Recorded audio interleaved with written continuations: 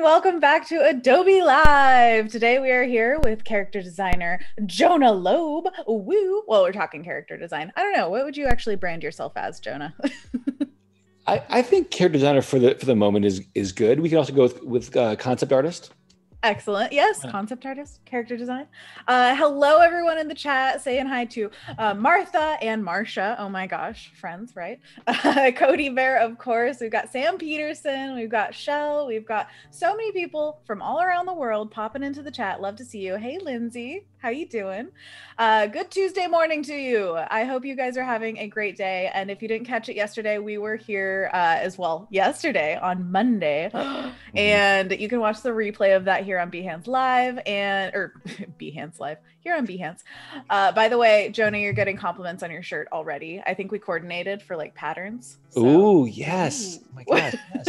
Thank you. I took this from a friend at a clothing swap. I don't have like any kind of sense of style, but he does. And so every time, stole it. Yeah, every time he like comes in, he's like, "Hey, do you want some shirts?" I'm like a vulture. I'm like, "Yes." I love it. Yes, it's how you get the best clothes. Yeah, just take somebody else's. All right, so today we've got a lot of stuff coming up and also a lot of stuff behind us. So we had getting started with Spencer, and then we had the Photoshop Daily Creative Challenge right before this with Paul Tranny. Thank you, Paul. It was amazing. I saw some green screen action happening. And then, of course, we're here with Jonah Lobe for character design. And then after us is the Illustrator Daily Creative Challenge. If you've ever wanted to learn something about Illustrator, jump right in there. After that is video editing, and then the XD Daily Creative Challenge. That's a mouthful. And to end the day, we have Doodle Therapy with Alice and Sid. So exciting. Whoop, whoop. All right, so if you guys didn't see yesterday, we were working on a piece with Quiet, which is your original character, Jonah. Can you tell, if somebody is like just joining in, a little bit about yourself and a little bit about what we did yesterday? My pleasure, absolutely. Hello, everybody. My name is Jonah Lobe. I am a game artist, an illustrator, a fantasy art educator, and I guess a concept artist. And I have spent most of my career in video games, making 3D models for games, characters, dragons, super mutants for games like Fallout, Skyrim, that kind of thing. And since I left there, I've been doing a lot of freelance work. I do a lot of work for different game design companies. I do concept art as well, which is basically the art of coming up with ideas for games, for movies, for presentations, etc. Not presentations. I don't know why I said that word. I just thought I needed a third thing in the list. Gotta have it. And so I do that. I do illustration and I do fantasy art education. So my focus is on fantasy art. And that both includes kind of the art part of it, which is kind of just color, light, shape, form, line, those rudiments of art. I'm very passionate about that. And I like to teach those things. I also like the fantasy element, which to me comes down to world building and storytelling. And so combining visuals and story in interesting ways is kind of something I'm really interested in. And in recent years have started kind of venturing into illustration because of this. So, and that's kind of where like you're in the right place. Yeah, right. I feel very at home right here, right now with all of you. Yeah. And to answer the second part of your question, what am I doing right now? I'm working on a little character called Quiet. And this is him. I don't know if I can't quite see if I'm being seen right now, if it's being shared. Yeah. We can all see it. Excellent. This is a little character. He's a little skeleton character. And he has kind of a bit of a backstory that I've been developing by hand in the traditional art in the series of, that's upside down, in the series From yesterday, if you guys remember. Yeah, I'll say that again at the end right now. But this is basically some traditional art that's scanned in that tell the story of this character's adventures. And this is the first panel. This is where we meet him. You can see some of these storytelling little bits on my Instagram, and when all these 12 chapters are done, it'll be bundled together and put on my YouTube into a full length, like a 10-minute long little story. And my hope is to have more things happen to this little character, and I hope to continue to tell tales of his little adventures. But essentially, that's kind of where we are today. And while I normally pursue this project in a traditional medium, i.e. pen and ink, today I'm doing it digitally here with Anna, and we're kind of putting together this little scene of quiet versus what appear to be hydras. Clearly, this is going to be the cover of the book that you publish, where it's just, I could see a little text going in there being like, Quiet by Jonah Lobe. Boom, done. Enter for adventure. Yes, enter for adventure. I love it. By the way, somebody in the chat, let's see, it was Samuel Santos. Hey, we remember you from yesterday. Is asking the exact same question that I had for you before the stream. I was telling Jonah, I was like, I have to hold the questions in because I have some, but I'm going to save them for the stream so you guys get the answers too. So the question is, have you ever told the origin of the character's name? So how did you come across Quiet? That's a great question. Really good question. I remember you had a really good question yesterday as well. So well done, Samuel. Oh, Samuel, right? Yeah, Samuel. Yes, we both have Samuel. The same question, you're nailing it. Good question. When it comes to fantasy and fantasy writing, I think oftentimes we go for words like, Asterion or like Lewil or whatever kind of like elvish kind of fun fantasy world thing. But I knew that with the kind of going into this particular project, I knew what I was going for was a storyteller vibe where as you're watching these come together and as you're reading them, I want you to feel as if you are totally kind of being read to, having a story read to you. And I wanted to feel cozy. And so to that end, I'm a lot less focused on the world building and, this castle was built by this and that and whatever. It's much more a fun little myth. And so I wanted a character with a name that was instantly recognizable and that told us something about him. And in this case, I had designed him before and sketched these little drawings of him. And I realized that I never drew him with a lower jaw. And part of that was because I wanted him to always have this kind of round, cute noggin. Yeah. Because I was saying to Annie yesterday, I just had a daughter a year and a half ago. And so this little bumbly little body shape is kind of like more in my mind. And so I wanted to kind of, maintain the integrity of that sphere. And I didn't want to add the lower jaw because that makes him look like he's smiling or frowning or whatever. And so I felt like he doesn't have a lower jaw. Does that mean he can't speak in his world? And could I possibly get away with having him not actually say any words over the course of this thing and just kind of just by action alone, be able to engage in his adventures, etc. Right. Now I've since made it so that he can speak a little bit, but little tiny baby lower just a little bit, just a little bit. Every once in a while he says a couple words, but I just wanted somebody who had this small little humble origin, and yet to make that kind of into this kind of like epic thing. There's a nice dichotomy there between like, little him, and then just quiet, because I kind of felt like there was something kind of, very small about the character, but very big about his story. For sure. And so that's kind of where that came from. Great question. Love it. Love the answer. Great answer. Thank you. Robzilla is saying that this should be a video game, by the way.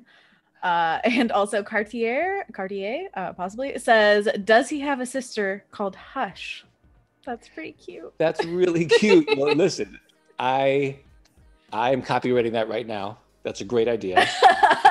You can't use it. Just like the shirt, just taking it. I said it first. Hush. That's the spinoff. No, he does not. But I will tell you this. He does have a friend who he loses. whose name is Civil. Wait, what was it? Civil. Civil. Oh, Yeah. poor So Civil. so there's quiet and there's Civil, and we lose Civil, as you can see. Spoilers, guys. Yeah. So I haven't like gone through necessarily and like kind of been like, well, what does that mean for little skeleton society, and why do they have these names, and does that mean there's a noble, and that means there's this and that, and I don't know, but that's the fun about a fairy tale, is you don't have to think too deeply about it, which is very refreshing for me, because I think so like deeply in this granular fashion about fantasy that I'm like, well, what does that imply about their food? Do they use spices in their food? Where do they get their spices from? And it's like, calm down, Jonah. Exactly. Well, do they eat is a pretty valid question, but I totally understand where it's like, is it important to the story I'm telling? No, not at all. But I guess I'm betting that came across because of the cinnamon trees. Probably. Yes. I still wanted them to indulge in like the senses. And so in this story, in chapter 1, he goes off looking for cinnamon, little curls of cinnamon bark to give to his mother, who makes a really, really delicious drink called Cinnalina. Yeah. And so I can't, because I didn't want him to like come from the land of the dead. I still want him to be like a person. But then, for instance, later on, he meets the spider, and the spider actually doesn't have any interest in him, even though she's a giant spider, because he has no blood. He's bloodless. And so they can be. You're useless to me. Yeah, he's basically like, he comes to her for help, and she's basically like, I mean, what do you have to offer? Because you don't have any blood, like, what are you going to give me? And so then he goes on a quest. Like juicy things. Yeah. So anyway, that's where we're at. And then this panel here that we're doing today is kind of we're just inventing it. We're just going to have fun. And I don't know where this falls in the story. I just know that I wanted to see a bunch of Hydra heads go after our main character.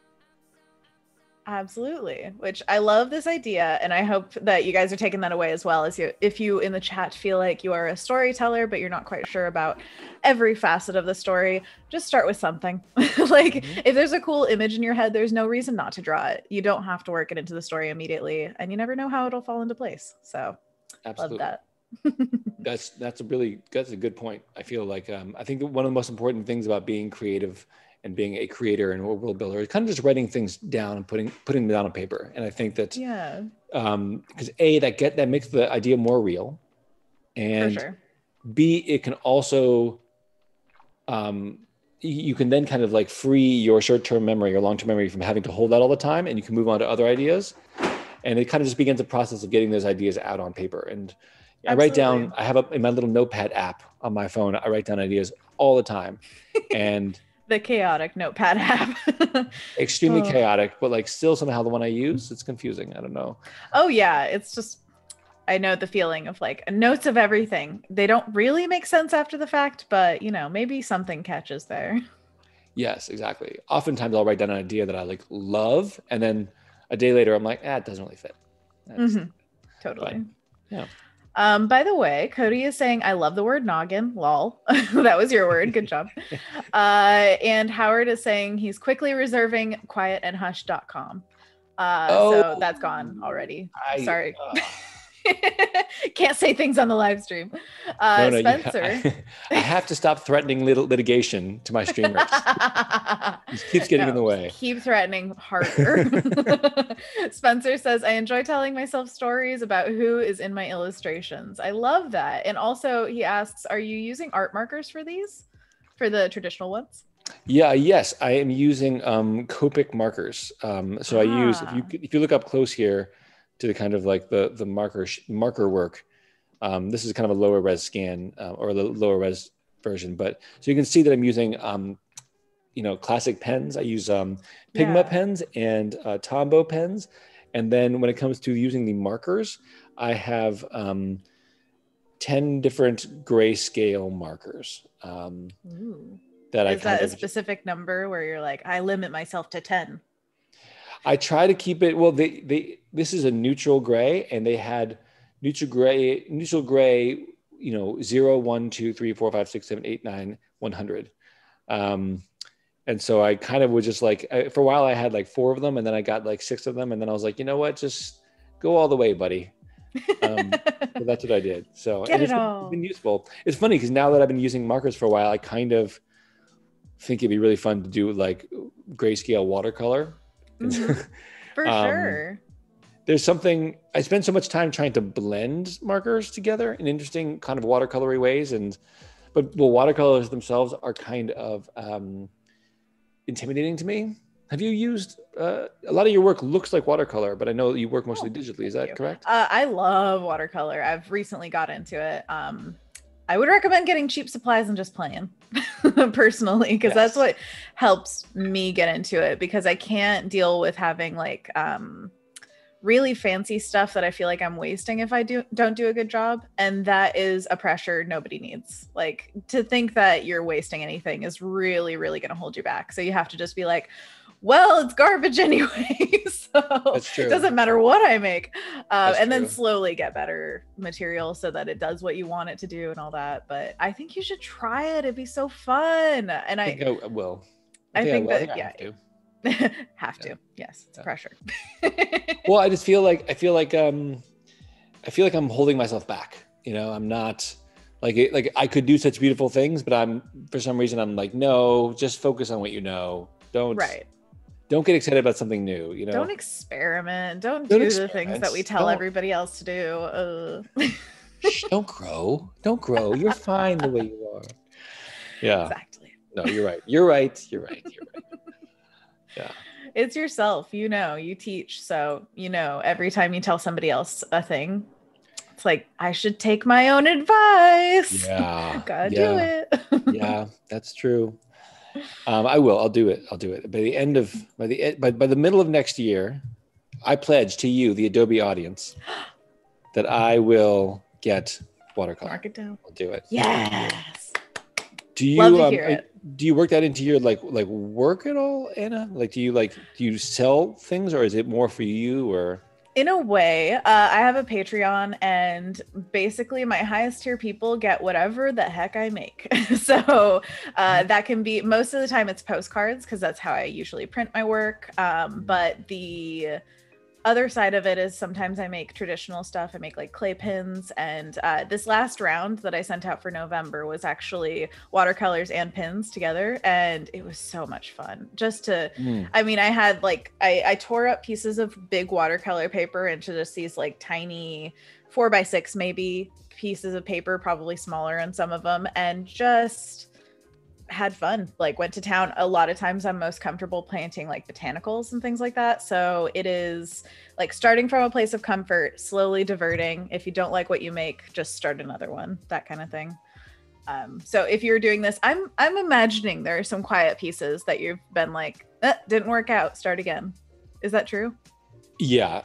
The first two I ever did, they were very high detail, kind of like a lot of like stuff going on. And then I kind of was like, I can't sustain that. And also I don't like it because it's too much. It was too similar to my normal work, which is like high detail and all that. And I actually wanted something that felt lighter, that felt more lightweight. And so I kind of did, there's a lot of detail in this. Right. There's a lot of areas of not detail, Right.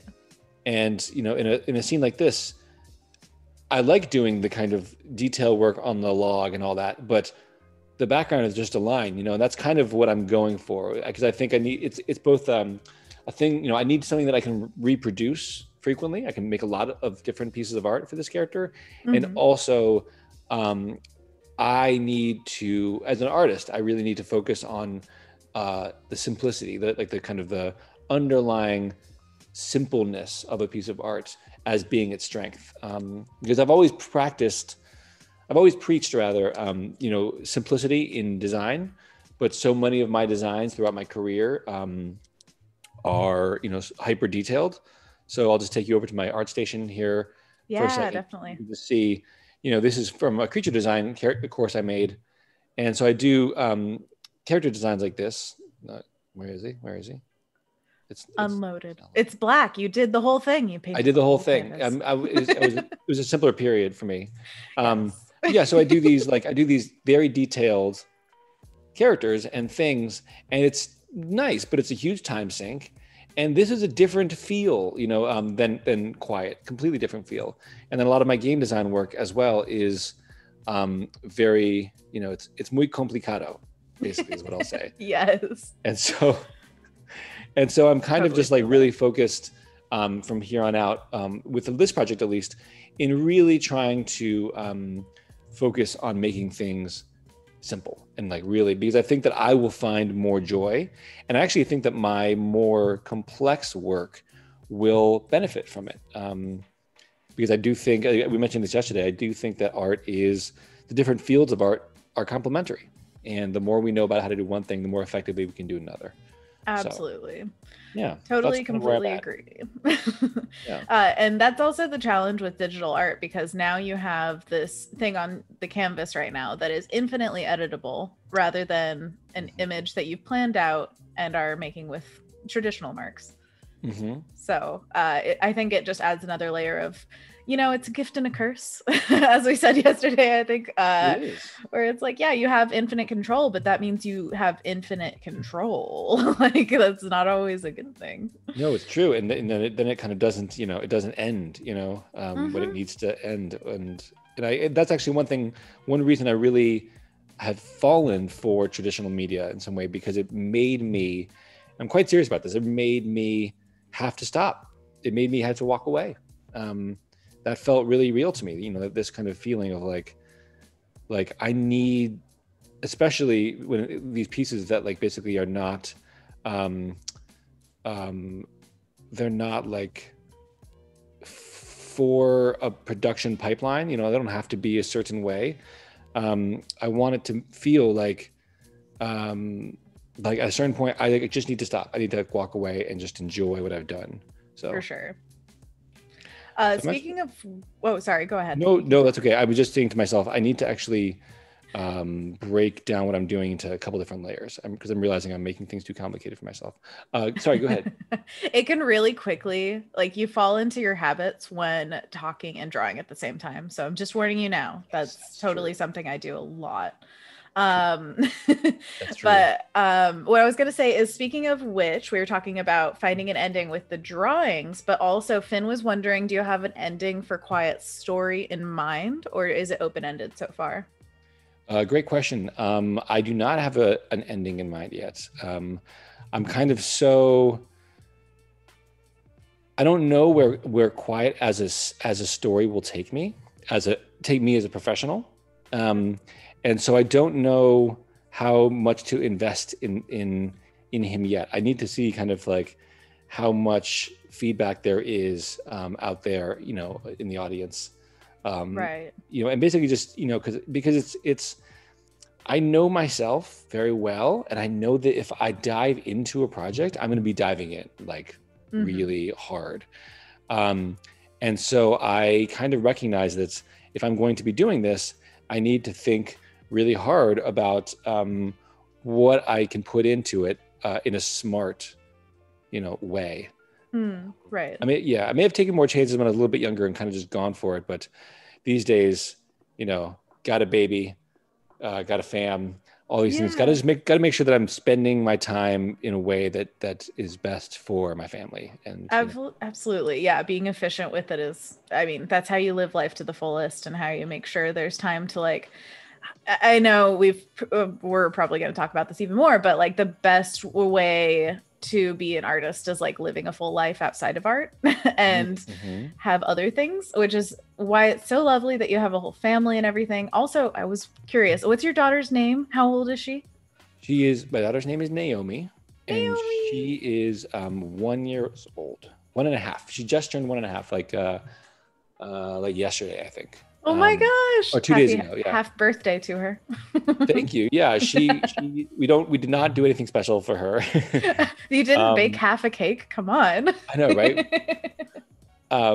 Actually, I don't think she's ever tasted cake. I think I know. Well, here's the thing: is I love cake, and I'm, I don't want to. My daughter has a very powerful fondness for food. And she always wants what you're eating, and she always like is hungry for something. And to the point where like basically we can't really eat in front of her because she just need me now. And so I I don't want to introduce her to too much sugar right away because she's going to just fall in love and be like, well, that's my new favorite thing. Yup. It's going to happen someday. Yeah, right now she's ignorant enough that we can give her like yogurt or like, some vegetables that we had baked the night before, just cut up and, and be like, look, there you go. And she's like, but like, because she doesn't know better. She doesn't know that cake is a thing, Yeah, she's not going to say this isn't an Oreo. How dare you? Exactly. And when that day comes, I know I can see her look already. She'd be like, you didn't tell me that this was a thing. You were holding out 2 years without a cookie. What kind of father? Because she'll remember. Yeah. She'll remember. Yeah. Oh, it's so funny. It reminds me of my parents because my mom was that like, oh, we're going to be healthy. And so I didn't know that there was a Hostess cupcake in the world until my dad brought one home when I was like 10 years old. I was like, what? How dare you? I mean, probably set up, health in the long run, but still, mental health. Come on. By the way, Wade is saying something very interesting. Jonah, will Quiet feature in any of your patented freestyle rap or maybe a companion album? Oh, good question. Yes, probably at some point. What is this? You freestyle rap? I do. What? Oh my gosh. Jonah, man of many talents. That's amazing. I was it was years ago. It was right after I graduated college, and I was hanging out with some friends. They lived nearby me, and two of them just started rapping, and like it was kind of, and they were just freestyle rapping, just like they had a beat. They started rapping, and kind of just being ridiculous and very funny. Mm-hmm. And I was like, and it was so obvious they were just having so much fun. And they were two of these friends of mine who were just like just messing around. No one's trying to be cool. No one's gangster rapping. It's just like just rhymes. Just see if you can rhyme to a beat. And it was so fun to watch that I was like, I want to know how to do that. Yeah. And so I got my friend to burn me a CD of like rhythms basically. Mm-hmm. And I just kind of started doing it in the car on my way to work. And it was a great way to pass the time, and it got really fun. And I discovered that I kind of just had a knack for it. Nice. Yeah. And so I will not be pursuing any hip hop albums in the next couple of years, but it is some fun thing to do on stream sometime, I will say. And people are pretty cool about the people seem to enjoy it. It's fun to see someone make a fool out of themselves. So it's not making a fool, to be able to like put aside, it's that confidence of just being able to like put aside anything for creativity's sake. By the way, if you ever want to get into the children's book world, rhyming is a huge skill. Like knowing how to, put things to what do you call it? Like a rhyme scheme, get the right number of syllables and all that jazz. When there's one book that we have that there's the rhyme scheme. It's all about like on the day you were born, and like it's all this like this sweet sappy stuff about like how the world stood still when my daughter was born or whatever. Yeah. All these like silly things that somebody had handed down to us. But every time I read it, I get furious because the rhyme scheme is just not tight. And I'm like, this deal. We're talking about like a 10-page book. Like you had 10 pages to edit. You had time to finagle the language to get all the, the beat and like the flow, like the whatever going. Rhythm, and honestly, it sounds ridiculous. It makes me so angry because I'm like, time to rewrite it. My daughter, and it's not good, and because the rhyme scheme's all off, and and then when I read a book that has a really good rhyme scheme, I'm like, yeah, girl, Naomi, you hearing this? Get into this. Exactly, right? This is your jam. We stayed at a house in Vermont recently, and they had all these little Dr. Seuss books. Yeah. And I got into The Grinch Stole Christmas. I was like, this is my jam. Like, he is like, I mean, everything. Dr. Seuss, I mean, he does not mess around. Like, he could be a spin doctor. He was good. Absolutely. Every word perfectly placed. Mm-hmm. Mm-hmm. I agree. And I look forward to your rhyming compendium. You're going to make one. One day. It'll happen. One day. By the way, if you guys have not checked out Jonah's Instagram, you can find all of Quiet's stories on there that Jonah reads himself. So you can hear his way of telling stories through Quiet's story on Instagram. By the way, Cartier, oh gosh, if I'm butchering your name, I'm sorry, says, what was your process to dialing back your style from heavily rendered to simplistic? Do you have any tips for that? That's a great question, Cartier. And yes, I do. So let me see if I can pull a couple things up. When I started focusing more and more about the big shape language of what I was working on, I started thinking more and more about kind of how to keep things simple. And so, for instance, here's an image. Actually, let me just pull up the basic here. It's called, when I first started doing these drawings, pen and ink, I started focusing a lot. I started doing like these figures floating in space because I was a character artist and I was doing these characters and I was kind of just making them floating in space and whatever. And then the more I did them, the more I started thinking about, let's just think about the whites and the blacks and the blacks and the whites on the page and how they contrast against each other. And so in a piece like this is called Writhe, and the yellow here that you see is actually, or the orange is actually gold. When I print it and make prints of it, I use a gold pen on those. But if you take the levels and you look at it like this, you kind of see that it's basically, it's white and black. It's the layout. And because the word of the day that inspired this was writhe, I was thinking much more about the action of all these snakes going around. So I wanted to express that in just this layout where you can almost not see any details. And then when I made them in, we used pen and ink. You know, again, I said I had 10 different markers. I use like 3 here. I use like black and then like maybe 2 or 3 shades of gray. And that's it. And then all from the low end of things. And the reason for that was because I didn't want to get into this extremely, nuanced shading and lighting and coloring, because this was the point. And so, yes, I had detail, and that's kind of like, my thing in many ways. But when I started thinking about these things as shapes and of light and dark, I started thinking a lot more about pumping the basic composition, pumping all my effort into that, effort and thought.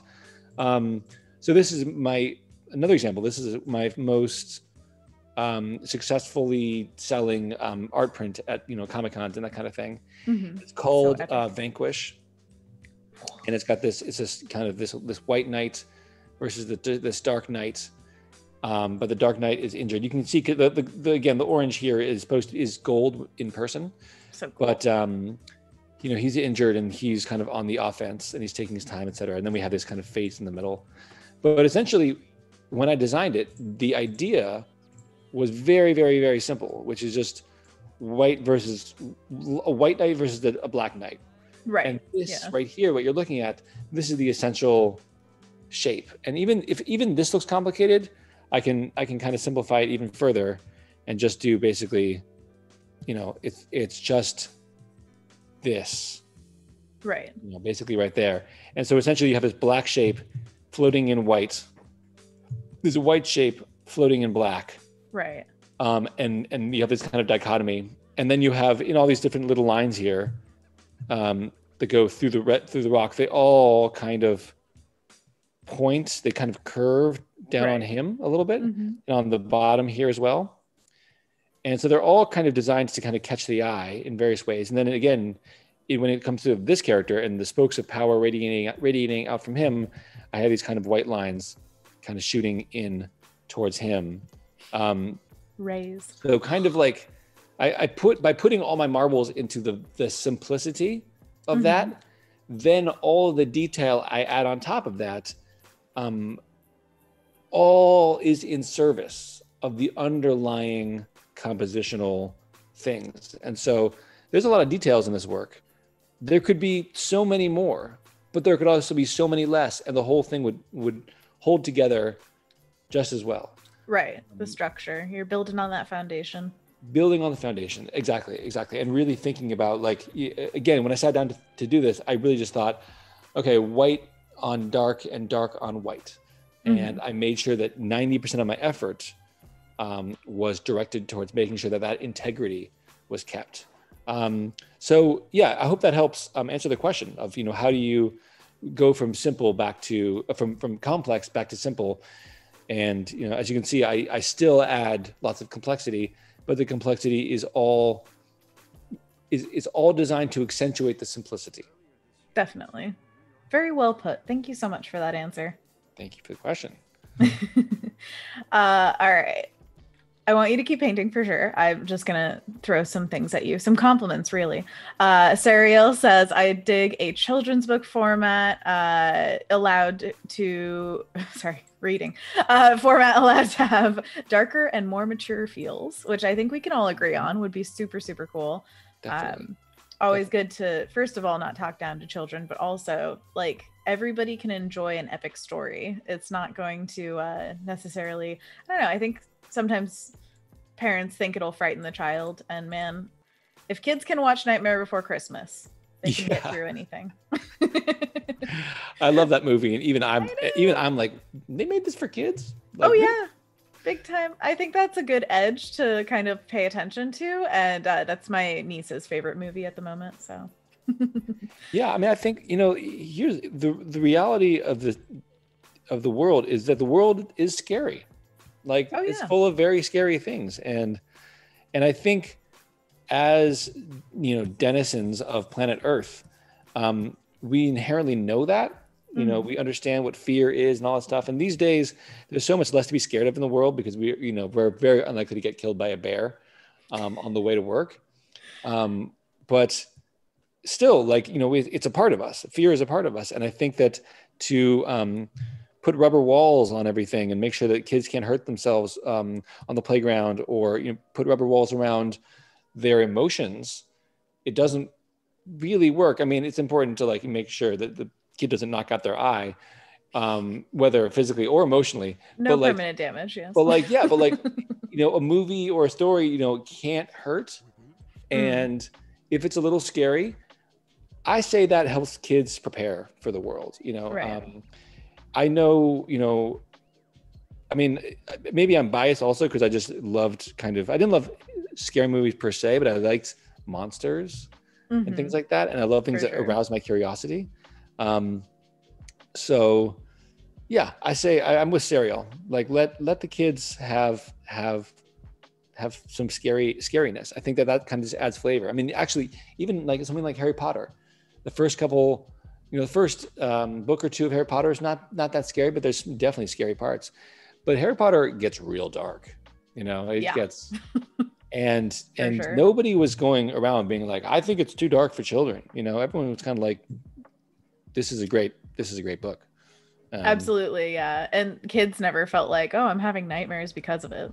No. It's very balanced, I'd say. So it's not just all doom and gloom or anything like that. It's adversity that you have to overcome, kind of thing, which is very much life. Which is life, exactly. Yep. Exactly. Serial also says, Jonah, idea. How about a rhyming book for adults, still with illustrations portraying different rap-inspired poetry texts? So you got many things on your plate now. That is interesting. I'm kind of wondering, I'm like, who's my target demographic? Who wants that? Us, all of us here. I know. In our nerd, like, group.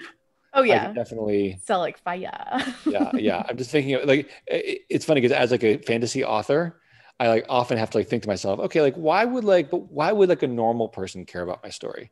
Like, and I need to make sure that they can, you know, like the stories that I tell, like they have to be relatable to everybody. And so, yeah, I'm kind of thinking, I'm like, who wants a rhyming book? But like, how do you package that? I like that idea. How do you, what's going to make, you know, like, I don't know. Marketing, man. It's a whole thing. Like we talked about yesterday, the elevator pitch and everything. I feel like you could sell almost any concept to almost anyone if you have a good enough pitch where it's just like, yeah, it reaches them. Yeah, Even if it's not like, oh, I'm not into that. It's not my thing. Like I am very much not into horror movies, but certain ones are really good. And you can't deny that. Like it doesn't have to be your genre to be very good. Yeah, my wife is the same way. She doesn't like horror movies per se, but if it's good, like, like she goes on and on about like 28 Days Later. And then every time we sit down to watch 28 Days Later, in the first 10 minutes, she's like, why did I suggest this? Yeah. Like, I don't, absolutely. Oh, like, have we made a mistake? Should we watch like The Good Place? Like, what should we? And then by the end, like, God, that's a good movie. Oh my gosh. Yeah. By the way, Paco agrees, says not a fan of horror movies at all until I watched 28 Days Later. Apparently it changes minds. That was a good one. But I remember being in theaters, and we showed up late to the movie, and it came in right at a moment of like such horrible brutality where we didn't know what we were watching yet. So I was just like, I don't know, man. I don't know if I could be here. Like this is a lot. I gotta but go. It ended up being, one of the best cinematic experiences. Absolutely. Some people are also talking about Coraline and Brave Little Toaster as being creepy movies. Wait, I've never heard of Brave Little Toaster. You've never heard of Brave Little Toaster? Oh, it's classic. It's one of those, is it Don Bluth, I believe, animations? Like, I think, I don't want to say that if I'm wrong, but Don Bluth did like Secret of Nim. Have you ever seen that? Oh my gosh. Talk about scary as a kid. Like that. Oh yeah. That movie really scared me, but I got to tell you, I think it was truly one of the most, it left such an impression on me. And I think that so much of why I like what I like has to do with movies like Secret of Nim. Right. It's like soft characters put into a harsh world. They got to fight through it. Mm-hmm. Yeah, exactly. And not pulling any punches. And it was scary. And I remember the giant owl. I remember the villains. I remember the backdrops and the colors and all that. I saw it a bunch of years ago, and I was kind of like, this is not quite as good as I remember it being. Oh, really? I need to just the story. It was just kind of like the way it was told, but the visuals were still spectacular. So. Right. And for kids, I feel like that really sticks in your mind, is just the visuals of it all. Like I remember the jewel that she had being so amazing looking. It's so funny, but things like that, like a little glint off of a jewel, that's what I remember from childhood. Like, yes. Mm-hmm. Yeah. I remember the scene from the when she goes to visit the owl, and it's in a moth land, or it's something, I think it's a moth. And I remember him kind of like twisting his head around and then just snapping it up. And then the feathers, like in his mouth, not the feathers. Oh, yeah. And I remember his big taloned, gnarled feet walking. I mean, it blew my little brain. I was just absolutely. This is like, and I think there was something special about the fact that it was scary, because there was a certain level of like, this movie scares me, but it's my movie. And like, you know what I mean? Like, and I'm okay to be scared by it because it's like it's my own adventure, and I'm like a big kid, and I can watch this. It is funny how you mentally take ownership over certain things, where it's like, no, I like this. Yes. Oh, I love it. By the way, Howard Pinsky says, "quote You want a scary kid? Wait." Sorry, I have to put on a voice to read this. You want scary, kid? Pull up a chair and listen to a story of 2020. Oof. Oof. I saw a meme recently that was like from Back to the Future, and it's the doc, sitting in the DeLorean being like, and whatever you do, don't press it to the year 2020. Just avoid that. All time travelers, just red bubble. Nope, don't touch. What a year. Yeah. That's I'm so excited for 2021 and the fresh horrors it'll bring. No, we're all going to turn it around together, right? We're going to make this the best year ever for everyone. We're going to reach out to everyone and make sure they're having a good time. I love that. And I totally agree with that. And I really feel like that's, I mean, like you're half joking, but it's also like, that's what we're doing. That's what it's about. I mean, if I've learned anything from this year, reaching out is the best thing you could possibly do. Yeah, that's true. Absolutely. And I totally agree. And I think that's one thing that's really special about being here, and being able to stream for people, and also just being able to stream on any platform, just having friends and meeting people online. And I think, yeah, it's a good call. It's a great call. Totally Definitely. Catherine has a question, by the way. Question about the differences between traditional quiet and digital quiet. The media affects how much your work flows, and if so, how? Do you think having more freedom or erasing / redoing gets in the way? So it's basically your workflow from digital to traditional. We've kind of talked a little bit about some of this, but I guess the main question is, do you think having more freedom digitally gets in the way? Great question. Great question. Do I think more freedom gets in the way? Yeah, I think it probably does. I think it reduces the pressure. I'll say that. But I think there's, and then it makes me think a lot more. When I worked traditionally, I have to think a lot more about workflow. Like what I'm going to do when, and I got to kind of plan it out. And so, actually, in some ways, it's very beneficial for me as an artist, because that was the one thing I didn't like to do before. And I just feel like I'm just much better because I now take the time to like think about process that much more. And but I'm also like a perfectionist, and so it really depends on kind of what I'm working with. So, for instance, I've done these illustrations for Quiet, and if I was if I was doing them digitally, I could really maximize them. Like there's elements of, like, for instance, this picture that I just don't like that much, and that I would have changed. Things like gradients, things like, adjusting colors. Sometimes, adding a value and then wishing I hadn't. Or having, like, look, you can see here on his face, like the marker like got thick there, that kind of thing. And so I think it's lovely. I wish I could take back and fix, but finishing a piece of art traditionally and knowing that you have to put it down and you have to walk away, because if you continue to work on it, there's a bell curve, right? Like you'll actually make it worse. Right. Always. And with digital, you can just finesse and finagle, and you can kind of, keep working back and forth, et cetera. And that lends itself highly to like kind of perfectionism. And there ain't nothing wrong with perfectionism, but it just means but perfectionism takes a really long time. And so I think if you are working traditionally, there's a certain inherent value to a piece of original art, where it is an object that implicitly has value. You can touch it, you can hold it with your hand. And so the mistakes that I make, all the little mistakes that pile up in any given image, or things I wish I'd done differently, they become part of the imperfection of the piece, and part of what makes it special, and part of what makes it unique. And you can make the same mistakes in a digital format, and it's not nearly as endearing or value adding, because at that point you're like, well, it's digital. You didn't have to have that. And so I think that as somebody who's a perfectionist, it can be very detrimental to me to be confined to a digital format where I kind of have no excuse but to get it right, right. So I can create things that look that much more complex and nuanced, et cetera, that I can digitally, traditionally. But there's also like kind of a step down in kind of value, and kind of like there's, or not value. There's a step down in kind of like it's no longer kind of worth quite as much in my mind. And it doesn't force me to think about process in the same way. I don't have to. And so it always, I don't know, it's hard to explain really. I think there's something really wonderful about handcrafting something. And when it's done, it's done, and you can kind of put it down.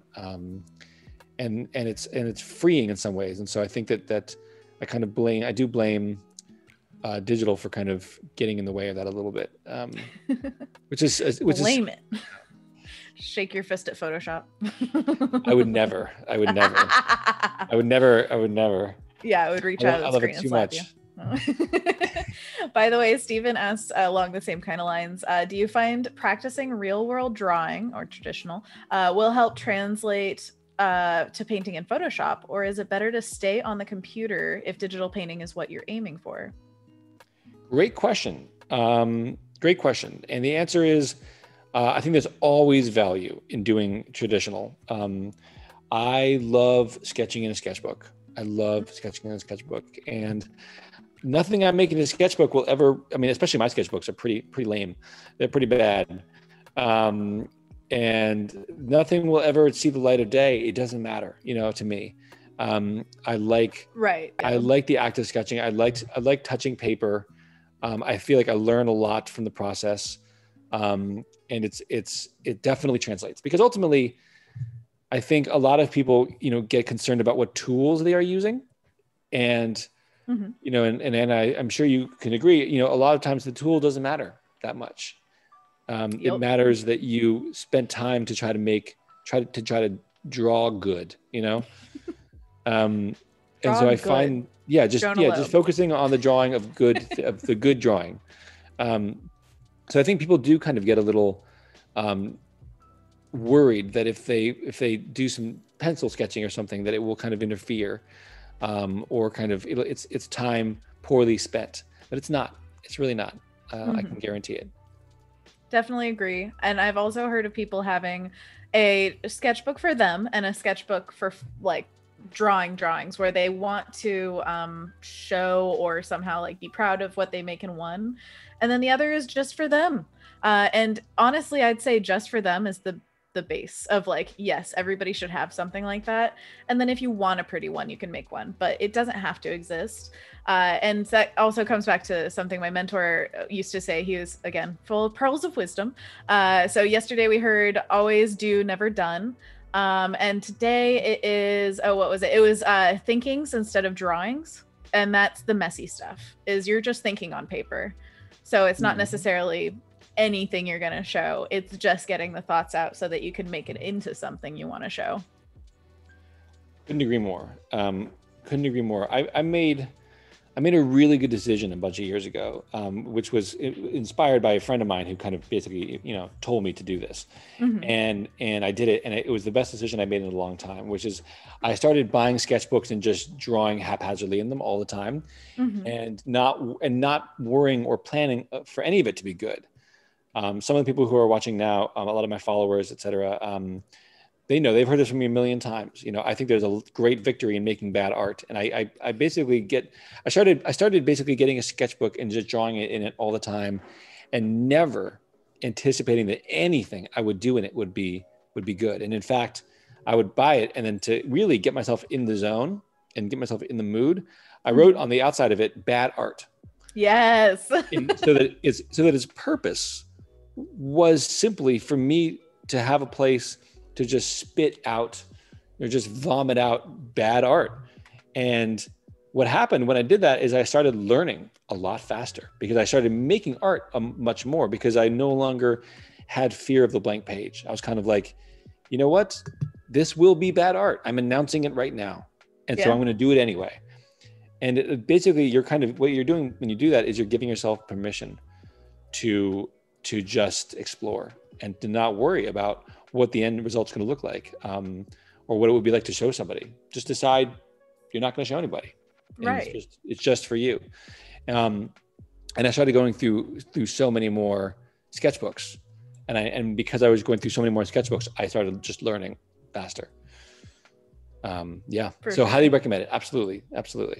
Serial says, thank goodness, because some days that's all the art I make. Me too. Everybody. Too. Absolutely. I truly think that, I mean, I believe in my heart of hearts, after being an artist for this many years, I think that's integral for the process. It means you're growing. It means you're doing something that's going to be built on. And I remember I actually took a 3D modeling class, which I know that you have some 3D experience, but I'm not sure about all of the background here. You were modeling, texturing, lighting. What did you do? I was modeling and texturing. Exactly. Gotcha. Yeah. And when I first took that class, it was very like just beginner stuff. And the teacher said, okay, so we're going to spend this entire semester building a building in 3D. And next term, when you come back for the second part of this class, we're going to make it in one day. And it's going to be better quality. Oh. I love that, because it was like, it takes so long to learn a thing to just do it once, but the second time it's a lot faster and it's a lot better. And that's the whole point, is like, if you fail more, that means that those are the building blocks you're sitting on, you know, you're just getting up taller, or whatever analogy you want to put behind that. I think that's exactly right. That's exactly right. I think, you know, sometimes we sit down and we make art and we want it to be good and it's not. And we learn, you know, from that, in my mind, I'm like, well, good. I just learned how to not do that thing. Right. Or I learned like, you know, in my life, I have to learn this same lesson, you know, 17 times in order to get it right, you know. Great. I just learned it like once or twice more, you know. I'm that much closer to, you know, sitting down and making, you know, and when I make, you know, I make art, and I know this is the circumstance with any, like, you know, industry artist who's been working long enough that when people see them work, they go, wow, you're so good. Whereas like all we see are mistakes, you know, all we see are our own imperfections. And, but that just shows you that that you're trained to basically just regard the next step in front of you, and just to do it a piece of art by a piece of art by a piece of art. Agreed. By the way, a technical question. Rubina says, hello, sir. Are you using a PC or tablet for sketching? So what kind of gear? Good question. What kind of gear? So I'm working on a Cintiq 21UX, which is a Cintiq tablet. It's a little, it's old. It's like 10 years old. I remember yesterday when we were trying to set this up, Paco was like, your ratio is like early, like weird. How old is this thing? And I was like, don't ask. So it's a little wonky. But yes, but that's what I use. It does the work. And then I recently got an iPad. And so I've been using that as well. And I'm really into that. There's something that feels a lot more like normal drawing to me on the iPad actually than on the Cintiq. Part of that is because I have an ancient Cintiq, and so I probably would feel better, or if I probably feel differently if I had a more modern one.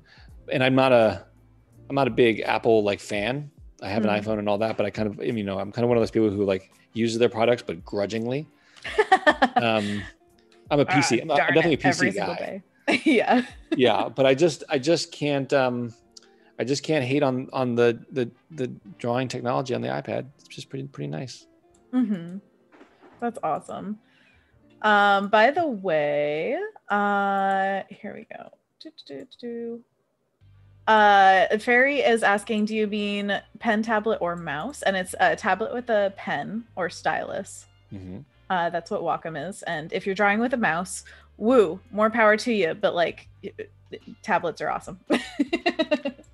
Yeah, no, more power to you. I think that if anyone out there is serious about wanting to learn how to make art and make it digitally, I think you will have to get rid of your mouse. I think it will be time. And these days, you know, you can get little pressure sensitive tablets for like, what is it, like $100 basically, you know, that you can just, and they'll last you years. I mean, they're pretty hardy beasts. They've been making them for a long time now. And it's really just nice. And there's nothing, I think that, I mean, at least for me, you know, one reason that I like to use it so much is because it really makes me feel like I can be moving my hand in a much more kind of flowy way, as opposed to move, click.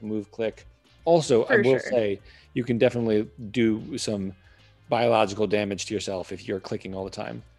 Let's do our message. Take care of your body. Oh my gosh, please. Yeah, it's super important to make sure everything's ergonomic so you can last as a human being, because you are your best tool, always. Absolutely. And you'd be shocked at how quickly things can fall apart if you don't watch yourself. For sure. Yeah. Ergonomic chair. Sit up straight. We all need to. Oh yeah, drink water if you need it. Drink water. Oh yeah. Yeah. Let's do a water break. Yeah. Also, Mercurial Forte said Edison didn't fail 1,000 times. He learned 1,000 ways not to make a light bulb. There you go. That's exactly right. Yeah.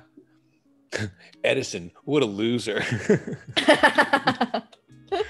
Yeah, no, I mean, that's exactly right. And I think, and nobody remembers all the times he got things wrong.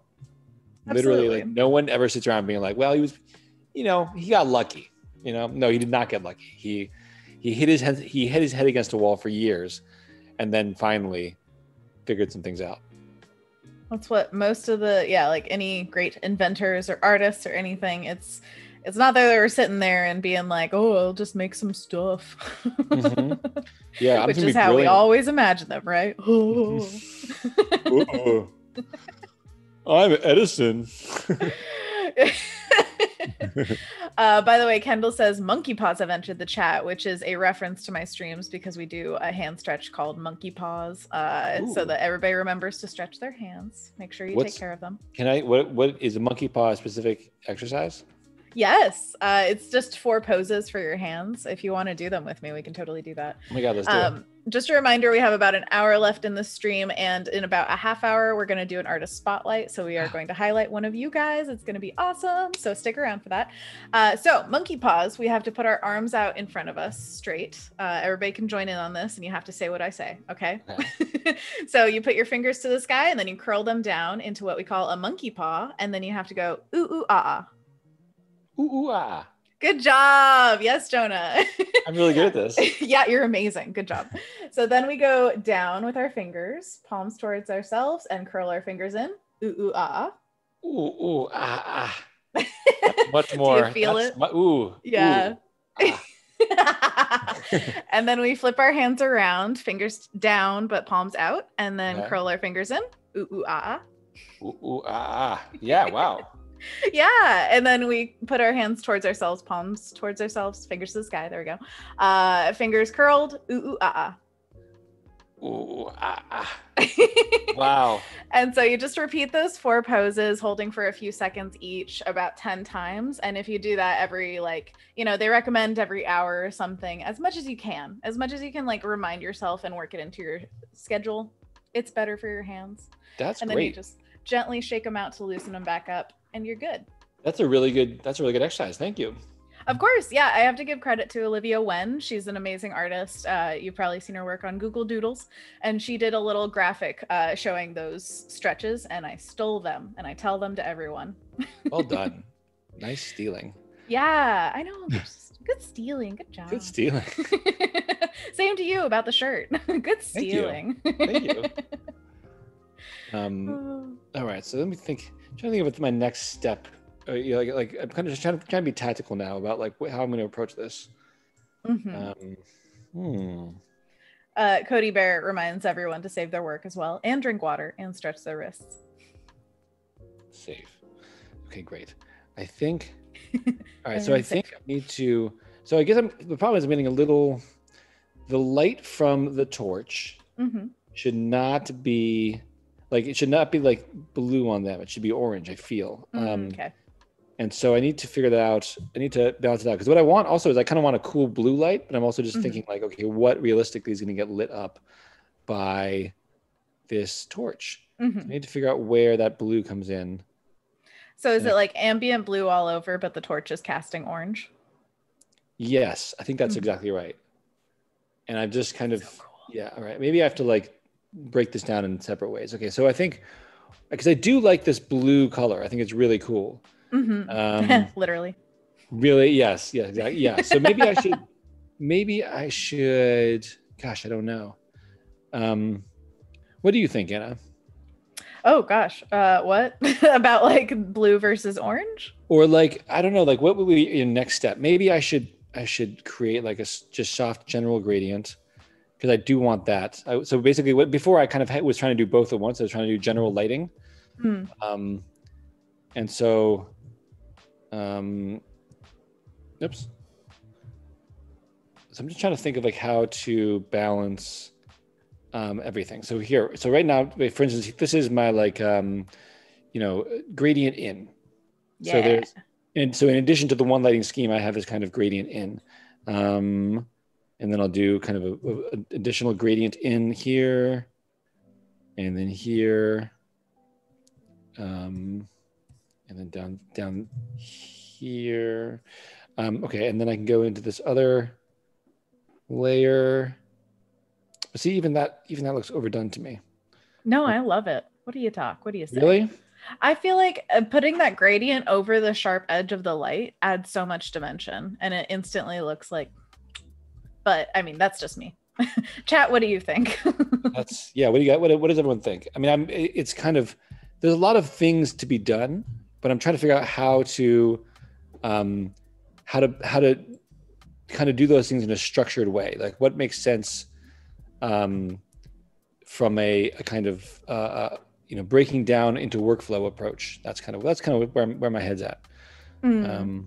So yeah, but we'll figure it out. I agree. I mean, workflow is such a wispy thing to catch. I mean, it's different every piece, it seems. At least for me, I guess like the best time I had a good workflow was working on a book that was 48 pages long. You have to then.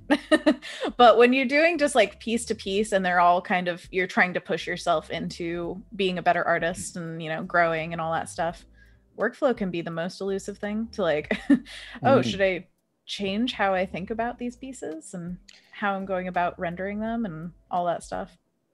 Totally, absolutely. And it's like I could jump in and I could just start painting, but I do think I need to like think about kind of how this is going to proceed and kind of the best way to make my life easy, so that if I need to adjust any kind of levels, I can do that. So first things first, I'll probably create like a little bit more softness in this barrier, in this light.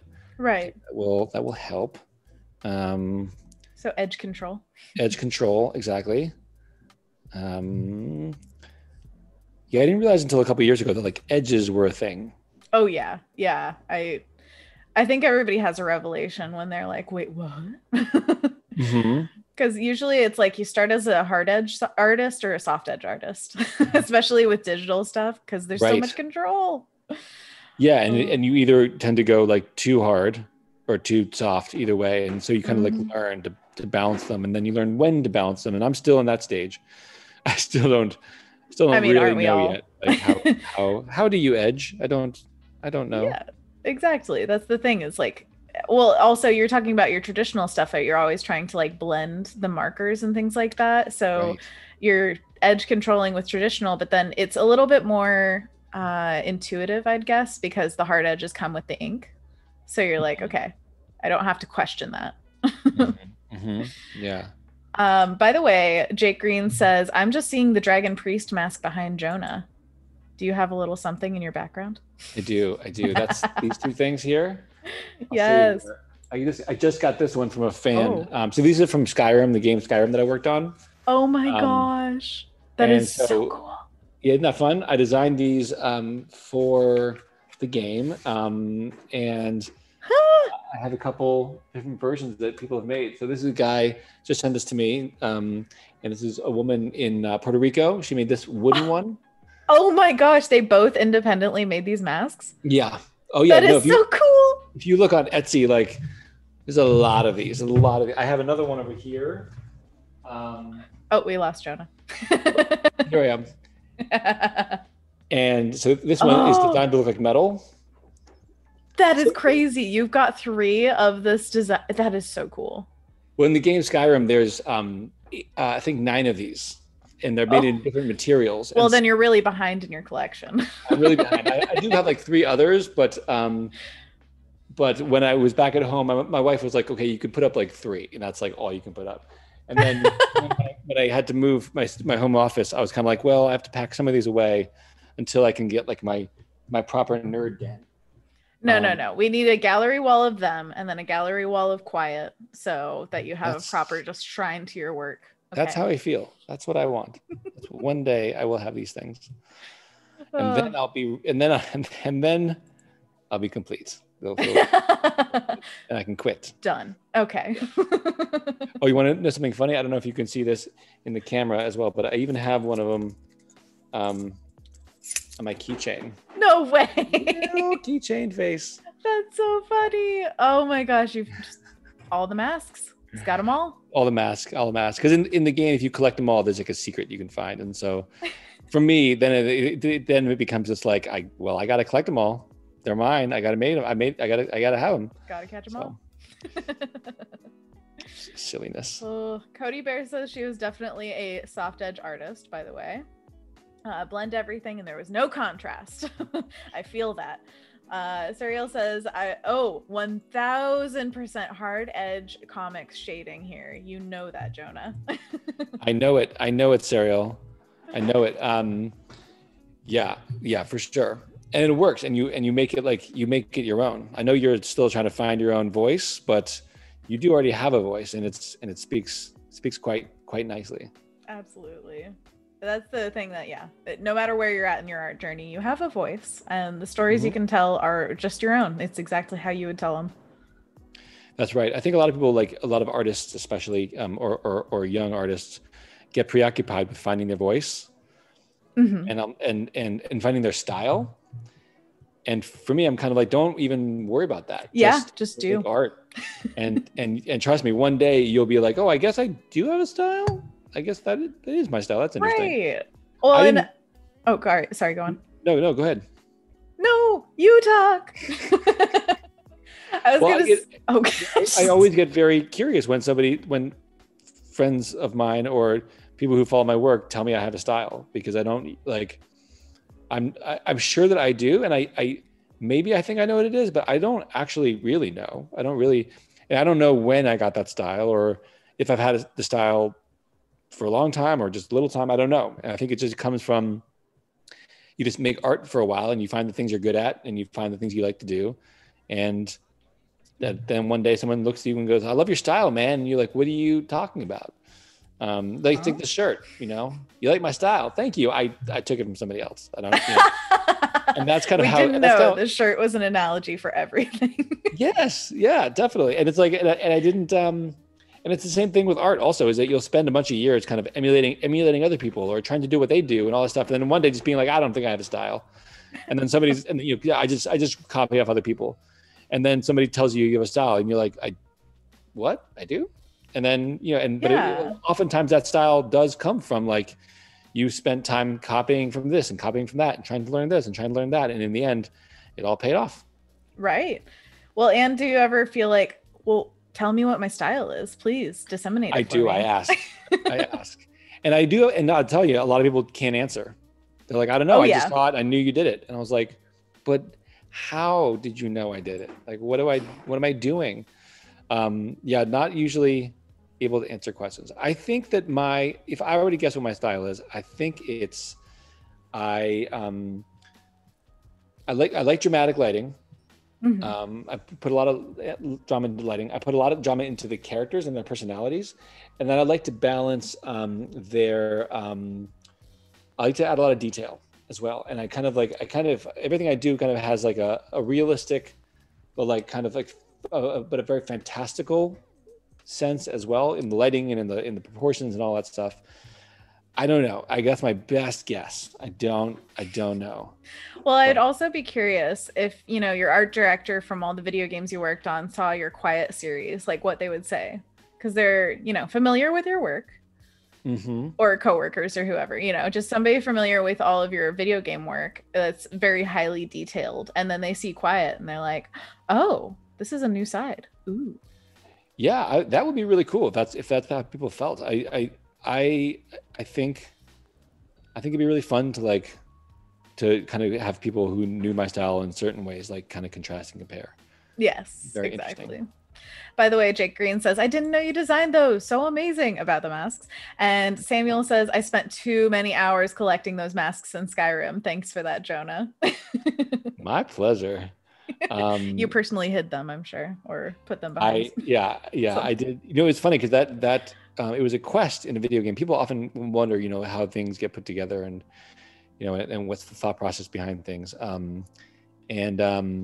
For that particular one, it was kind of much more, it was my friend basically quietly wanted to put them in the game and kind of just have like this little like fetch quest thing in the game. And he basically asked me, would I be interested? And I was like, yeah, sure. That sounds good. And so I looked at African masks. Actually, I have a mask from Nigeria that I just loved. And so I use that as an inspiration to create these masks in the game. And it ended Beautiful. up being, oh, I see the problem. This is not 100%. And then it ended up just being this like really big, successful thing in the game. And so it was never on any formal documents to get made. It just kind of got made by a friend of mine and got put into the game. And so it was really cool. That's probably one of the cool, I think that's another reason I collect them, is because it's one of the cooler experiences I've had in my career, where my friend and I kind of invented a thing for this game and it became like really big. And that was a really cool experience. Absolutely. And I love bringing in the different influences as well. Like you're saying, oh gosh, what was the name of the spider story that we bonded over yesterday? Anansi. Anansi. I have to remember that because I need to go back and find those tapes that my mom had. These are African stories, and Anansi the spider is apparently one of them. And you use that as inspo for the spider character that we saw in your other piece. And where was I going with that? Spiders. Oh, using the the African influence for the masks as well. That is just such a wonderful thing to see, that you're like reaching out and seeing what the world has to offer in terms of inspiration. And Thank you. Not just going with like first thing. Yeah, thank you. I appreciate that. I mean, I'm a huge believer in, you asked me at the beginning of today, like what I call myself. And I call myself, like, among other things, a concept artist. And I think concept art, the whole purpose of concept art is to come up with ideas and things no one's ever seen before, and come up with them on the fly, and kind of keep adding to the equation. And so I feel like a lot of fantasy has to date kind of been dominated by kind of Western culture, medieval culture. You look at Lord of the Rings and that kind of thing, and it kind of just, a lot of it is kind of very same. And I think that deriving inspiration, the world is just full of amazing art and amazing culture, and there's like all these different cultures and people and resources that people don't use and never look to, until Afrofuturism was kind of this kind of like small little known niche genre, until a little movie came out called Black Panther, and then suddenly it was like it's everywhere you look now, because it's like, and I think that really speaks to the value of it, because people are dying for new things and dying for references. And so I always try to take inspiration from the world around me. I think I literally think it's actually my job to do that. And I literally believe that if I don't do that, I am doing a bad job of being a fantasy creator, because I think that as fantasy creators, it's our job to create things and create new ideas for people and make their worlds richer and make their worlds like more interesting by adding actually original content, not derivative content. And so I think it's really so, and the world itself is just so teeming with interesting different things that I kind of feel in my heart like I owe it to people who follow me and who are interested in me to always make sure that I'm creating the most quality fantasy that I can. And that involves digging deep into the world around me. For sure. I can say you're doing a great job. And also the thing that we were talking about yesterday was definitely that being passionate and curious about things in the world. And that's exactly what you're doing. It's your job to just basically imbue it into what you're showing the world, or you're, following is saying like, hey, I found a cool thing. You like? Yeah. And you look at there's a lot of things in fantasy and in all that like are just taken from the real world almost, Oh, for sure.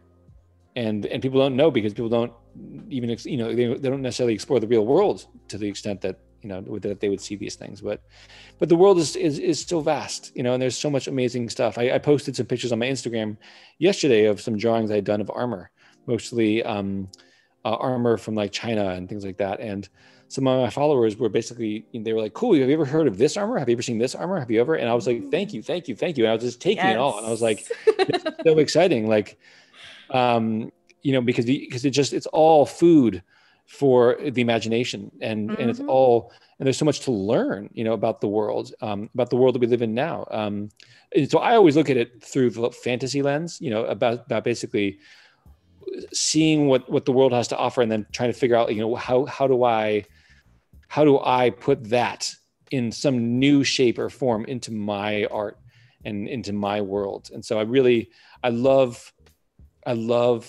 and feel so privileged that I get to create fantasy for a living, because it gives me this really powerful excuse to just like dive into the real world and it just indulge in anything it has to offer, because I always feel like, great, I will just learn new things that I can teach people and that I can put into my art and all that, and I'm richer because of it. So it's a nice concrete reason to be Right. passionate and interested and engaged. If you're doing some other job, you might not be able to look at armor all day. Like, how sad. How sad. I know. Sometimes I think to myself, I feel I like it. I'm so lucky that I get to do this for a living. Like, I can't believe it. My wife says it too. She's a civil rights lawyer, which is Oh, a wow. wonderful and important job. And she's so smart and so amazing in all these different ways. And sometimes I'll just be like, oh, here's what I'm doing for my art. What do you think? And she'll just be like, I cannot believe you do this for a living. This is so, she's like, I want to do this for a living. How come you get to do this for a living? Oh, Yeah. I love that. Bring her in. Make her one of us. She's Yes. wonderful. She actually used to be much more into art. But she really loves what she does, actually. And she's excellent at it. She's amazing at it. Oh, that's lovely. And I mean, I think everybody should be making art, regardless of what you do for a job. It doesn't need to be a money-making venture, but it is definitely a personal venture, and everybody's got something to say. So absolutely. We had a rough night a bunch of weeks ago. And what we did in the end, and it was her decision and it was her recommendation, is we just sat down and we drew. And I had these colored markers that she bought me for my birthday, and I haven't used them nearly as much as I've meant to. yeah. But she started drawing, and it really turned her mood around. I mean, she just and it was just a little doodle thing. I don't even know where it went, but we did it for like an hour in front of the TV, and it was very like therapeutic. So I agree with you. And people should always be doing something creative, some kind of art form of some kind, because it feeds the soul. Absolutely. And I have to tell my partner James this all the time, but even though we're artists, we still need to create art for fun, like for ourselves and not for money sometimes, because that's what I loved about finding sculpting. His brother and sister actually came together one Christmas and got us this gigantic box of Sculpey, which is a oven baked clay. And I was like, oh my gosh, this is all I've ever wanted, and started sculpting like crazy. And he also sculpts, but he always says, like, I don't want to bake it, because he likes making things, but not making them a permanent thing. It's not to like, it's that like, it's funny, but if you put a drawing, like say you're, working on it for hours, when do you bake it? Like, is it when you put it up on social media? Is that when it's done? But anyways, it speaks to the mental state, I think, of the person, whether they want to keep it or not. But also, making something in a 3D space is such a different experience that it makes it feel, I'm sure because you modeled, this, but like it makes your brain work a little differently. And I think for physically like doing it, it made me feel like it was a hobby, and I love that so much. Totally. No, I really feel like I love 3D art and computer art, but I've kind of fallen in love with just the act of making physical things, because I'm tired of not being able to like hold what I make, afterwards. And there's something so wonderful about just the act of doing it. Yeah, I totally agree. Definitely. By the way, Robzilla says, pro tip, illustration is a wonderful profession. He says, I can attest. Agreed. I'm with Rob. Indeed. In about 10-15 minutes, something like that, we're going to go into the artist spotlight, by the way, guys. So we're going to be reviewing one of your guys's Behance pages. And if you guys want to be a part of that in the future, there's a tab right above the chat here on Behance. If you're on YouTube, come over to Behance so we can chat with you. There's a tab right above there where you can nominate yourself or a person that you really just love the artwork of, so that in future spotlights, we can highlight their work. And then we have about a half hour left for this piece of art. Oh man. How are you feeling? Like, it's looking amazing. How do I feel? Absolutely. Well, yeah, that's the most important part, because we can all see that it's gorgeous, but I want you to feel everything. Yeah, I mean, I'm excited at the potential here. I'm really excited at the potential. I am,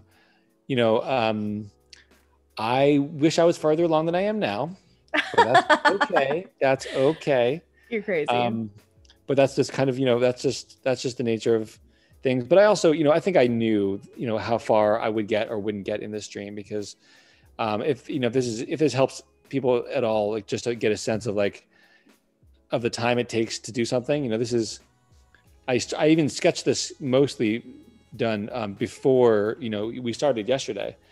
And, so things, if you're feeling like you're not happy with your speed, or you're not getting results fast enough, just remember that truly I am with you. And art oftentimes just requires just a lot of time, just a lot of and it's patience, it's just patience. You gotta just try to relax into it and try to enjoy, the pomegranate seed picking, and just kind of enjoy. The pomegranate seeds, they come back. Remember? Yeah. Yes. If you didn't catch yesterday's stream, you'll get the pomegranates after you do.